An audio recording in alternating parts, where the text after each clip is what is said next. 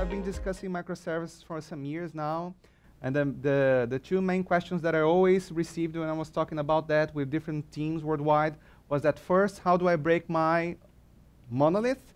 And second one, how do I deal with my data? So I'm focused on researching a lot on the subject of how do I split and how do I integrate my data into my microservice architecture. So that's what we're going to discuss.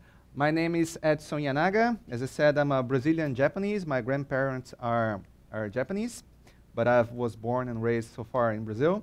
Currently, I'm a director of developer experience at Red Hat, and just in case you want to follow me, my Twitter handle is @Yanaga. I talk a lot about DevOps, microservices, Java, domain-driven design, and all of this kind of related stuff. I also happen to be a Java champion and a Microsoft MVP, which is kind of a weird combination, but you know, it just showed to us that the world has changed a lot, and I work for Red Hat. Yeah, how cool is that? But in the end, it just means that open source has won, so that's why I'm very happy to be here showing to you. Because, well, I'm a Java champion, and Microsoft granted me the MVP because I worked with the product managers at Redmond to build up the Java support on the Azure platform, because I believe that we as Java developers, we value a lot the options that we have in the platform. So it's very important for us to be able to run our Java applications in many different cloud computing providers. So that's why I help with them. And I would like to give you a tip. I've just released this book from O'Reilly, Migrating to Microservice Databases. It's available for free in the Red Hat developer site. If you registered, you can download the book for free in this full URL, but just in case you don't want to type everything, you can just go to developers.redhat.com/books. You get a list of all the free books that we have available for download. And today, here at JBCNConf at 4:15 p.m., I have a few, I think I have 50 hard copies available. I'll do a book signing, so just in case you want a hard copy of the book, I'll be more than happy to sign it for you at 4:15 p.m. at the Red Hat booth, okay? And I always like to start my sessions with this quote from Forbes. Now, every company is a software company. I like to say that you don't work for a bank, you work for a software company. You don't work for an industry, you work for a software company, because software is changing the world. And some people call this new thing like digital transformation or this new digital economy. I'm used to be one of these people that used to think that economy had everything to do about money. But after reading some books, particularly behavior economics book, I just learned that economics has nothing to do with money, but has everything to do about people. Because economics basically studies how people interact with each other and how they change a system from one state to the other. And they have some motivations from changing one state to the other. Some of these motivations can be love, can be hate, can be power, and can be money too. So we're talking basically about how people interact with each other, because software is made by people, for people. Every time we forget that, we have a non-optimal result. That's why it's so important for us to remember that essentially we are dealing with people. And some great examples of this new digital economy is that the largest car transportation company in the world owns no cars, which is Uber, which unfortunately you don't have here in Barcelona. And also the largest lodging company in the world owns no real estate, which is Airbnb. The largest online retailer in the world owns no stock, which is Alibaba. And the largest content network in the world produces no content, which is Facebook. All of these companies that have something in common is that they only exist because of software. So software is changing the world. Software can change the world for the better. And I think that we as developers, we're here because we know that we can change people's lives. And if we were able to make a decision, I know that we can make people miserable with the software that we produce, but also we can produce wonderful things that can change people's lives for the better. If we can make a decision, I think that's the decision that we should be doing. Okay? I know that maybe tomorrow or Wednesday, Sandro Mancuso will be here. He'll be talking about probably about software craftsmanship. I consider myself also a software craftsman, and the best definition that I have of a software craftsman is somebody who cares about what he or she is doing. So if you're all here trying to learn some things, trying to uncover better ways of doing the things that we're doing every day, then I believe that we all care and we can all be considered software craftsmen. We are all trying to improve what we do and what we deliver every day into production. And if we're talking about DevOps and microservices these days, I think if I had to choose just one topic to talk about DevOps and microservices, I would say that the most important thing is the feedback loop. Because if you think about all of the major revolutions or evolutions that we had in the software development process in the past like 40 years, they all try to solve or try to improve the feedback loop that we have. For example, we as humans, we need a feedback loop to ask us if we're doing the right thing right. And the faster and the shorter and the better feedback loop that we have, the better the software that we deliver that into production. But just to give you a technical term, the most important technical term that we can have in the DevOps and microservices world, we call that the batch size. And the batch size technically is the amount of changes that you release into production into each one of your releases. So if you're changing a lot of things, you have a huge batch size. If you have a change small things, then you have a small batch size. And how does that influence that? If you think about that, what prevents you from delivering software faster into production? Usually the number one answer that I have for that is bugs. But people think, well, if we have too many bugs when we release software to production, maybe then we need more time for testing. Okay, if we release software every month, now we need 2 months to release software to production. But then they realize that if you have more time to test, you also have more time to code. And when you release every 2 months, you have even more bugs than you had before. So people think about that's the normal way of thinking, because if it's painful for us to release software into production, then we try to avoid that to the maximal amount as possible. So if we release every 2 months, we're releasing like 4 months. If we release in 6 months, that's 1 year. Then we're releasing software every anniversary. I thought it wouldn't be possible to have a release cycle larger than 1 year. But then I visited a customer this year, and they told me that they only, well, it's a government. It's a company that releases software to the public sector. So they only release software, a new version every 4 years. Because, I don't know, sometimes it has the same time frame as the elections in the country. So you can see a pattern. Okay, but 4 years, it's too much. And realize they have a lot of bugs, because they told me that the coding is already done. And they're going to spend the next 2 years integrating the software. Okay? I don't know if that's an excuse or if that's real. But then you realize, if you think about, let's try to solve this problem, the DevOps way of solving this problem, bugs into production, is that I'll start to create a very simple correlation for that. What causes bugs into production? Okay? We say that, technically, we say that changes in the releases causes bugs into production. Where do we have these changes? Usually we have these changes in code, in data, in environment too. So let's try to simplify even more to establish a correlation. I'll say to you that what causes bugs into productions are changes in code. So the more changes in code you have, the more bugs you have into production.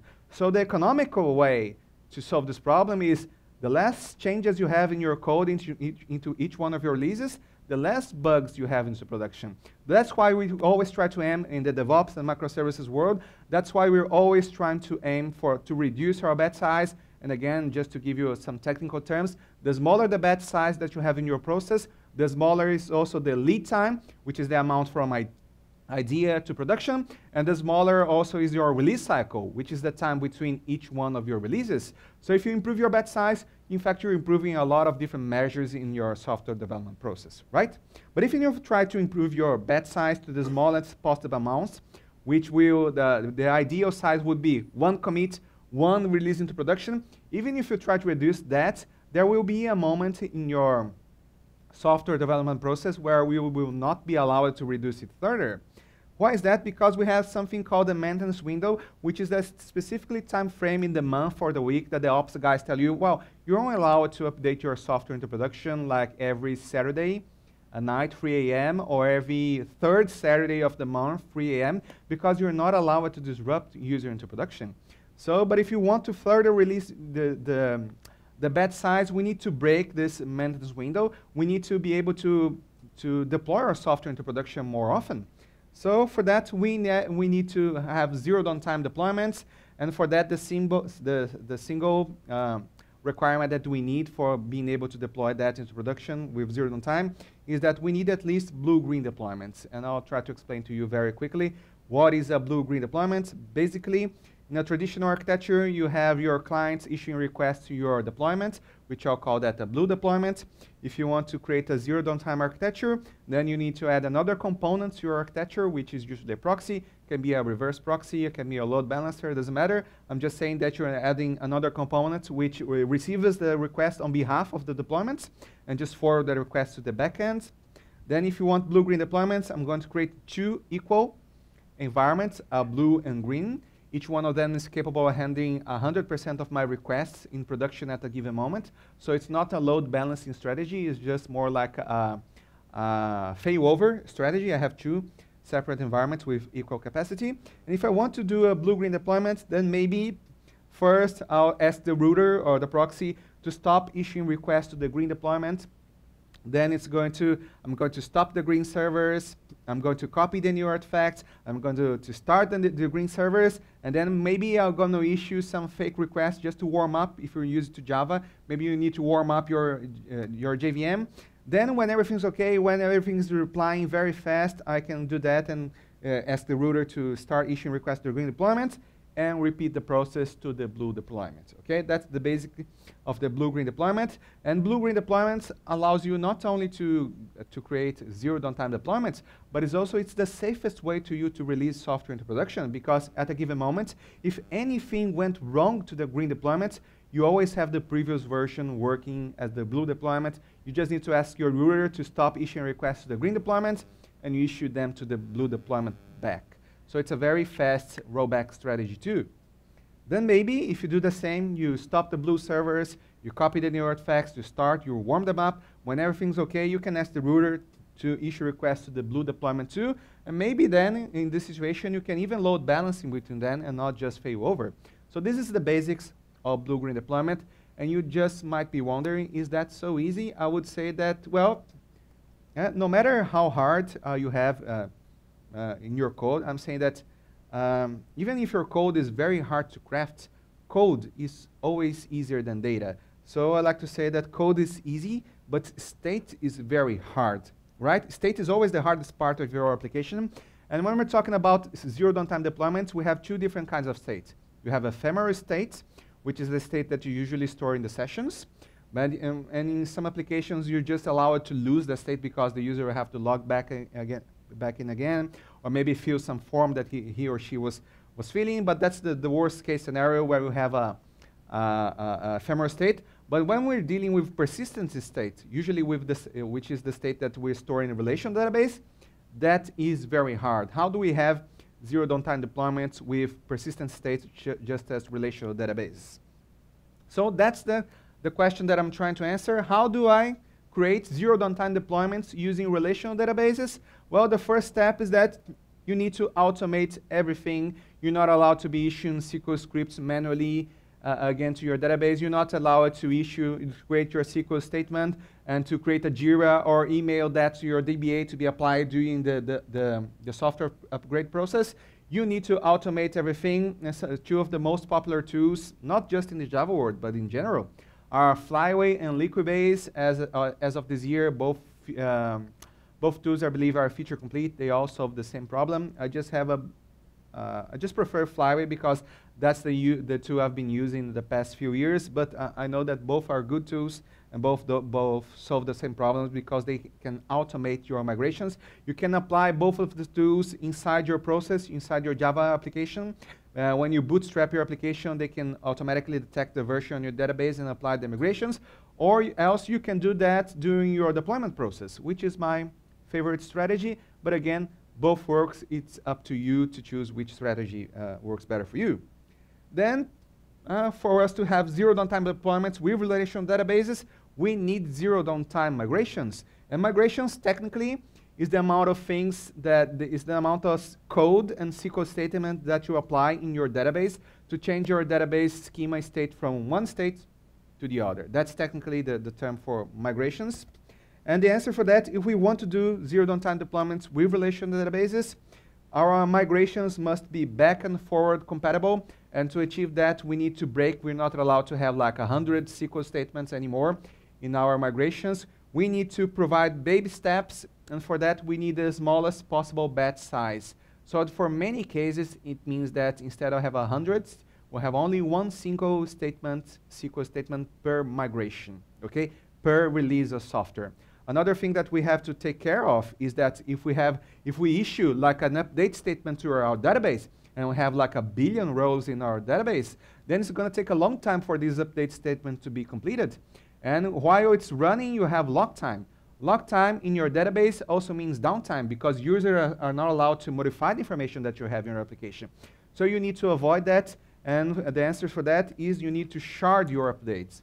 And shard, okay, is a technical term in the database world to say that you need to split your update statement into many smaller statements. So each one, if you have 1 billion, maybe you need to update your rows like 1 million at a time. So you have very small lock times, and the bearable amount of lock time that you are allowed to have in your application really depends on your application. So I always suggest you to rehearse a lot of your migrations into your test environment before trying to apply that into production, okay? So what happens? Then maybe if we're used to create a statement like this, alter table, customers rename column something to something else, then maybe I have to change this migration to, instead of having just one statement, to have a lot of different statements. Maybe I'll need to first add a column, then update the values, then finally delete the column, okay? So I've been talking about and discussing this subject with a lot of different teams worldwide, and I was able to collect most of the migration that these teams are using into production these days.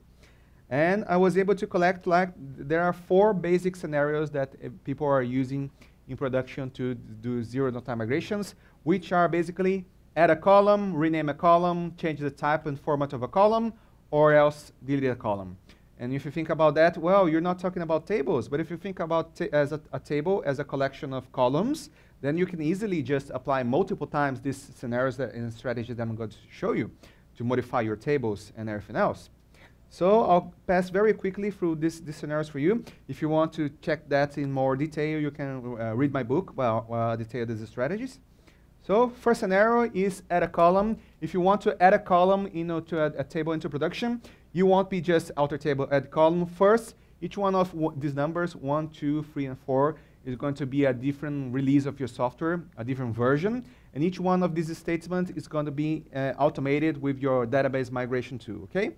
So the first version, you add a column. The second version, your code computes the read value and writes to the new column. When I say computes the new read value, maybe you can have a default value, or maybe your data can be extracted and calculated from other columns in your system. Then third version, you update your data using shards. And of course, if you have too many rows, maybe you need to issue like multiple update statements, each one in a different release. And fourth, code reads and writes from the new column. Okay, that's the basic steps. And I have to tell you, between each one of these releases, you have to open your SQL CLI and issue some select statement to check if the data that is written on your database is correct. So I like to say that zero downtime migrations are not only the only way to do zero downtime migrations to production, but also it's the safest way to apply any migration, because the secret sauce here is that all of the migrations that we're applying to production are non-destructive. You never lose any data, and you can always roll back your application to the previous version, because it will always work with the data that is already in the database. So if you release a new version, and your new version is writing the wrong data to your database, you can check that, oh my God, then you can easily roll back and everything will be working fine, because you never lose any data when applying these zero downtime migrations, okay? Then next scenario is rename a column. Then this is the most complicated one. If you want to rename a column, first step, you add a column. Your second step, your code reads from the old column and writes to both, because you need your data in your previous version too. Third step, you copy your data using small shards. You issue multiple update statements. Fourth step, your code reads from the new column and writes to both. Fifth step, your code reads and writes from the new column. And sixth step, you delete the old column, but you don't do that in a sequential release. You just mark that column for deletion, and then maybe your DBA in your maintenance window will, well, we're not using this column for like 3 weeks. It's safe for us to delete this column now because nobody's using that anymore. And you only delete the column very later. because deleting a column is a destructive statement, and you don't want to do that in production, okay? And next scenario is to change the type and format of a column. And if you see, you have a pattern here. Rename a column, change type of a column. That's exactly the same steps, which is a good thing because you're able to be rehearsing always the same steps when you're trying to apply zero-downtime migrations. And the last scenario is try to delete a column, which basically I have to tell you, don't. You never delete a column into production because that's a destructive statement. You just, if you really want to delete the column, you don't. You just stop using the read value, but you keep writing the value to the database because you might need that for the previous version, okay? Then maybe later you can release a new version which doesn't write to the database anymore, and you can mark that for deletion, but that's usually like 3 weeks later. It really depends on your release cycle and really depends on how often you have your maintenance window, okay? Another question is, what do I do with my referential integrity constraints? There's no easy answer for that. You have to drop them and recreate all the constraints when the migrations are done. Because I know if you think about that, you don't need these constraints for your application to work properly. They are just a safety net. I know that I'm suggesting you to drop your safety net exactly when things can go wrong, but sometimes you have to break some walls to make room for improvement, and that's exactly the case. And the same applies for like not-null constraints. If you have not-null constraints, you're only allowed to apply them after you have all of the migrations finished, okay? So that's what I deal with zero-downtime migrations, and you might be wondering why I'm talking about zero-downtime migrations in the context of microservice architectures. Because downtime means that if you had a monolith, the downtime of your monolith meant the downtime of your application. But if you have a distributed system where you have multiple moving parts, the downtime of your application is the downtime of your individual components multiplied by each one of them. So you're not allowed to have like, my whole system will go down because one of my microservices is getting updated into production, okay? So you're not allowed to have like downtime because of your database migrations. So all of you need to prepare, of course, for fails and everything else, but you need to improve the availability of your individual components so you can have a good overall availability too. That's why I'm discussing zero-downtime migrations with relational databases. And these strategies, they can be certainly modified and applied to other kind of databases too. But I'm just discussing relational databases because if you're developing enterprise software, and we believe that like more than 90% of the software developers in the world, they develop enterprise software. So that's the problem that I'm trying to solve here, okay? So now we'll start to discuss some microservices characteristics. And Martin Fowler did a nice job trying to collect 9 of them. And today I'm just going to discuss this one, the centralized data management, because usually that's the one that people have more doubts about that. Because the centralized data management means that each microservice must own its own database, okay? But this data that is inside the microservice, it needs to be consumed in other microservices and in your old monolith too. How do I deal with that? Okay. So the first question is, how do I extract my microservice database? That's a very common question too. Unfortunately, today I won't give you the answer because I believe that the answer goes through proper domain model. So I have another talk and another, I'm writing another book about the subject, how you can use some strategies to model your domain model properly to be able to extract that later. But today I'm going to show you how can you, if you decided which piece of your database to extract, I can show you how you can successfully integrate that into a microservice architecture, okay? So if you have this pattern of one database per microservice, but if the best practice is to have like this old legacy monolithic application with an old legacy monolithic relational database, if I have that, I have a monolithic application talking to a monolithic database.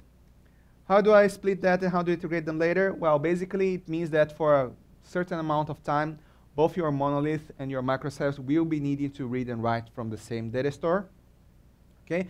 But splitting, of course, it's not easy, it's hard. And the question is, how to integrate that? Imagine that I have a monolith and I decided that I want to extract the customer information from my monolith. Okay, so I create a customer microservice, but the monolith still needs the customer information. How do I integrate this data later? Because many people think that I want to create a microservice architecture. I just extract the customer information, and I create a customer microservice. Then, okay, I had a customer DAO here. Instead of queuing the database directly, I just create, well, I'll create a REST endpoint here, and this customer DAO, now it's going to issue HTTP request, and it's going to return that, and I'm going to solve this problem. Well, when they release that into production, they realize, oh my God, it doesn't scale. Okay? Then realize we need a cache. They start with an internal cache in the monolith. But my cache is not big enough. Then they realize, well, we need an external cache. Then they have another service for caching the customer information, because or else it's too slow. Then realize, well, now we have cache. But now I used to have like 100 different reports in my old monolith, and I just had to use a join to have the customer information collected together with the rest of information that I needed. Then realize, now I used to do a SQL with a join with a customer table. Now I need to do the join in memory, because I have data from the databases, database tables, and now I have information from my cache. Then they realize it's too much work. And the last step is always, why don't I create a CQRS architecture with my database? That's a discussion that I'm going to show you right now. But before that, I need to introduce some basic aspects about consistency models. I know if you ever studied distributed systems, it's a very complicated subject. So I'll try to oversimplify that, because for our use cases, enterprise systems, we basically only use two different consistency models, which is strong consistency and eventual consistency. And I'll try to simplify even further. I'll give you an example. Strong consistency means that if I have multiple nodes in my system, all of the nodes must agree with a new value before the value can be read by any client. So if I have a distributed system, if I say that in this node I equals to 5, yes, everybody in the system needs to agree, okay, I equals to 5 before anybody can read the value 5, okay? This is a strong consistency, and usually this is the consistency model that we can achieve like using distributed transactions, right? But then you realize that you have eventual consistency.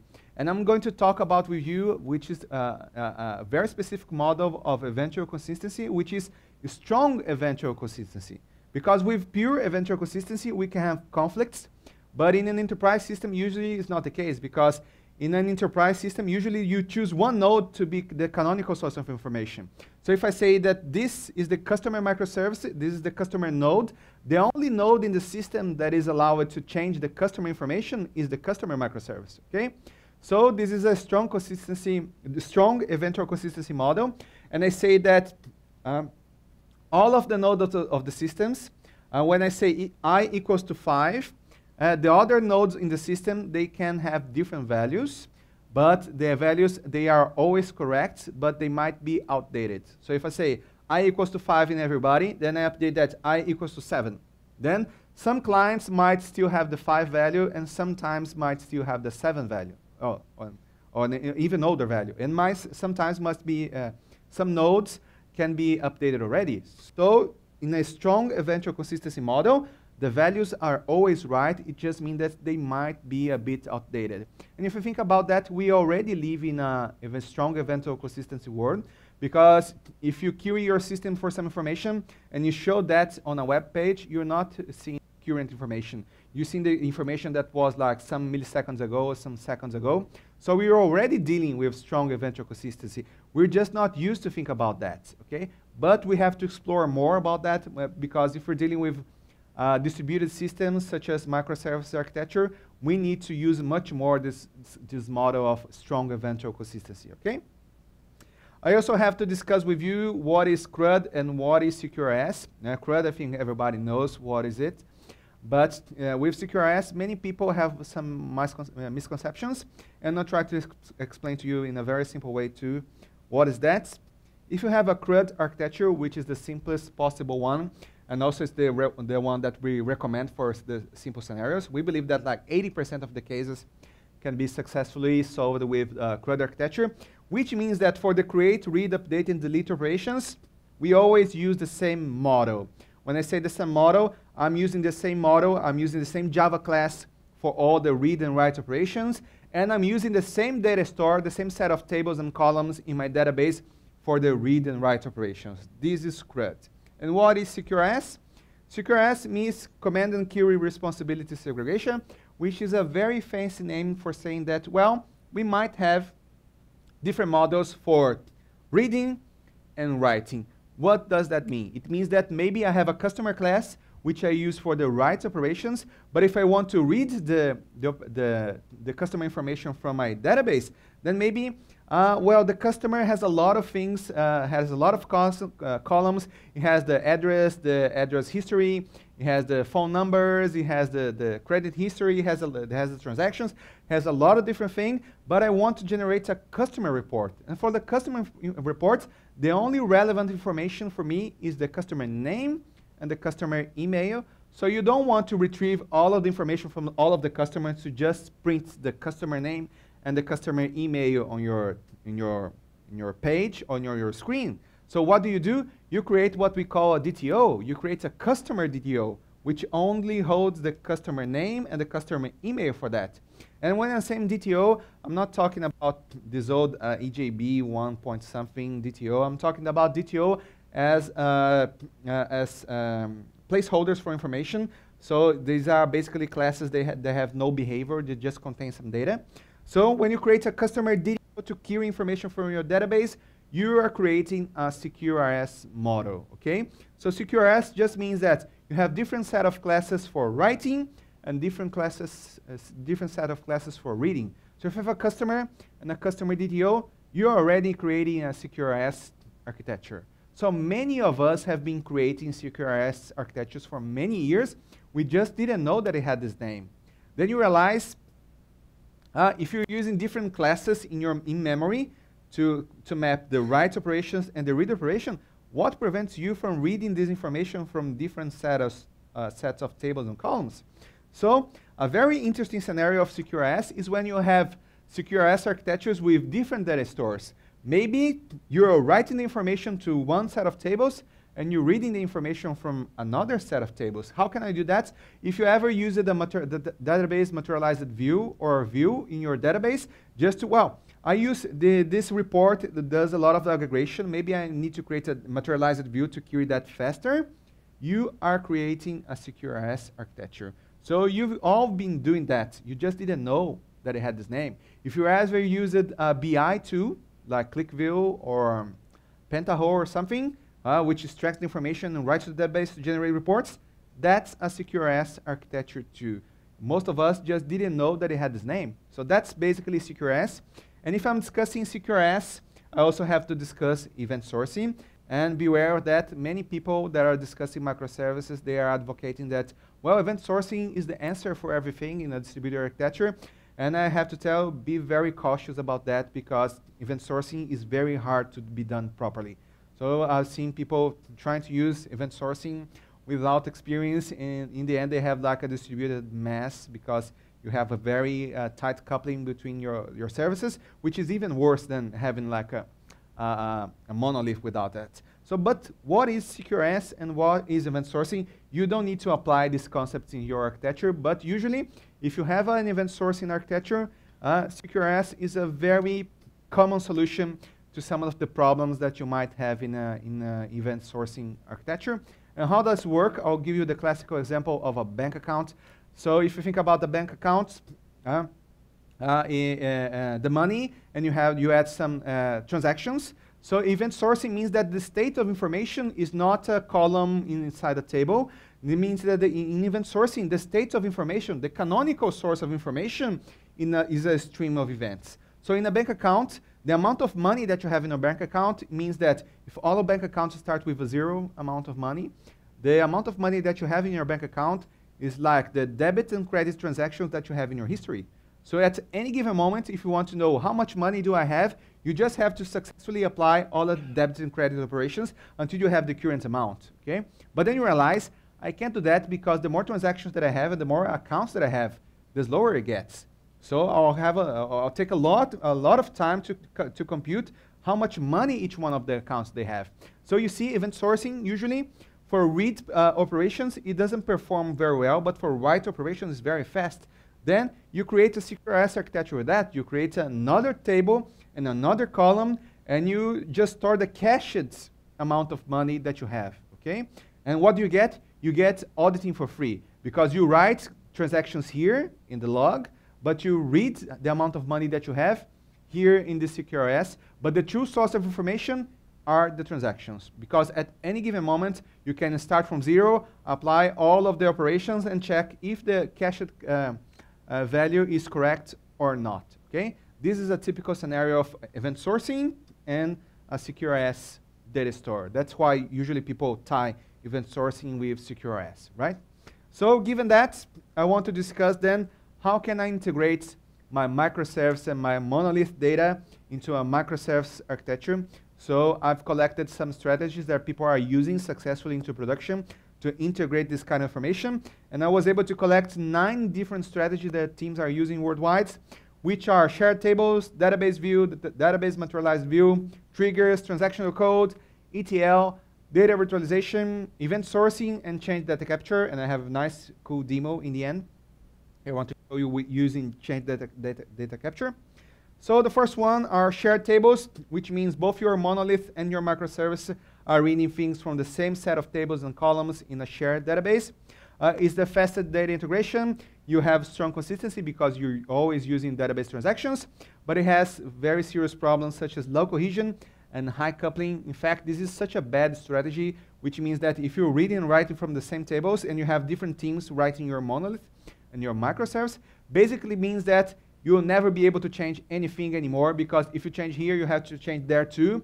And when one team doesn't communicate to the other, it just prevents everything. If you do that, you'll be doing that to the end of your life, because it will be very hard to coordinate the changes between these different teams.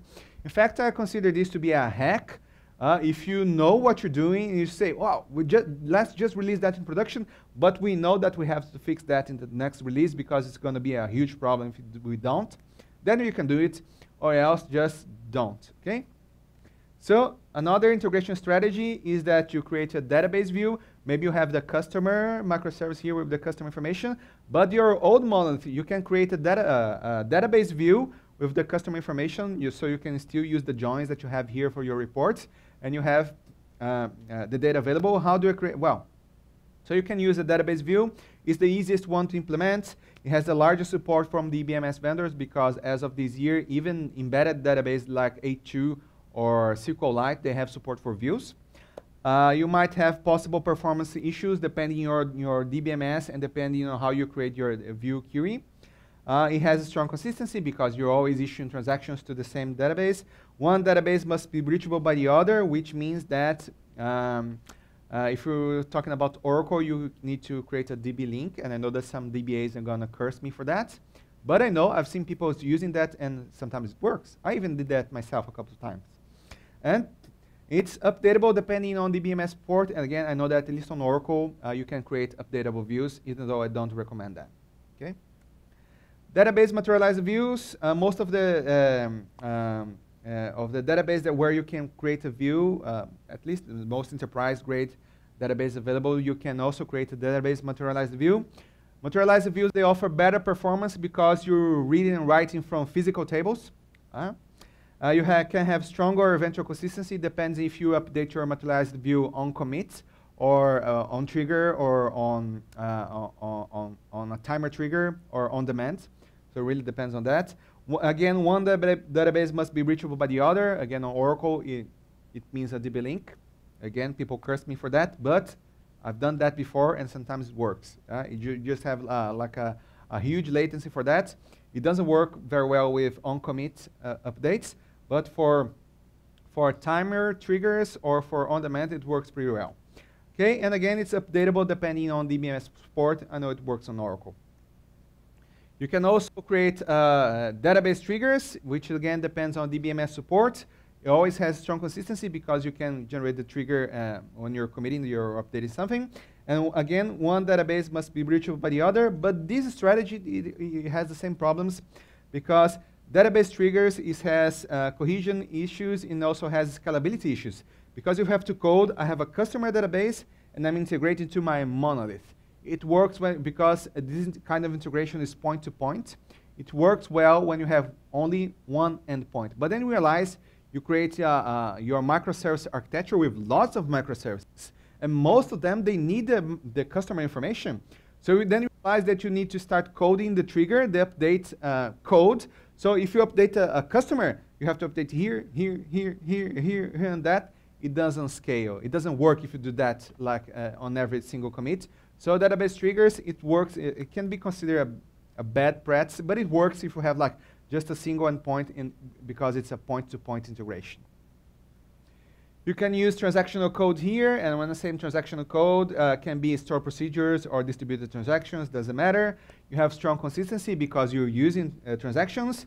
Again, you have possible cohesion and coupling issues, performance issues too, because again, it's point-to-point integration, it doesn't scale, and it's updatable depending on how it is implemented. I don't recommend that, but you can do. Another possible integration is ETL tools like ClickView or Pentaho. You have lots of available tools. Maybe that's the category where we have the most tools. Requires an external trigger, which is usually time-based or on-demand. You click the button for that. Can aggregate from multiple data sources. It's all eventually consistent because by the time you read information, it's already outdated. It's a read-only integration because it's not supposed to be bidirectional. Okay? I suggest ETL tools if you already have an ETL team in your company and people are used to using like ClickView or Pentaho for extracting information, then it's just another integration that you have to perform, yeah? Because people are used to that. This one is one of my favorites, data virtualization. One of the benefits that data virtualization, you just create a virtual database on top of your physical database. And since it's a virtual database, you're still reading and writing from the same set of physical tables underneath. It has a strong consistency because you have transactionals. You can aggregate from multiple data sources, and it can be updatable depending on the solution that you choose. I want to show you this picture. Of course, I don't want you to read the things because it's very small. I just want to show that you can have multiple different sources from here. You can create you can have your virtualization layer where you can create multiple virtual databases, and then you have your applications consuming that.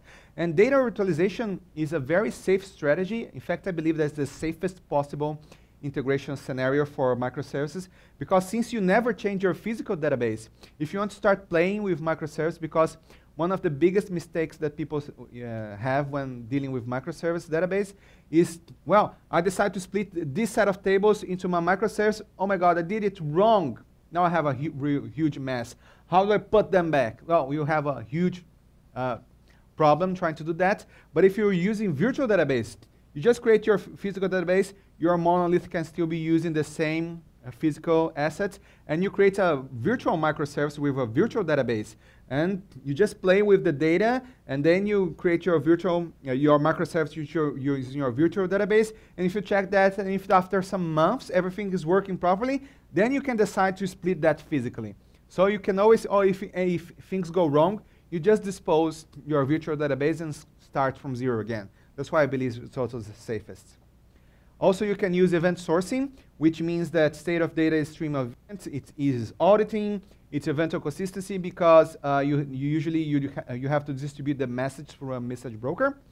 Since you use a message broker, it's highly scalable. But the problem with event sourcing is that if your application wasn't modeled as a stream of events, then you have to change the old legacy code to fit for a stream of events.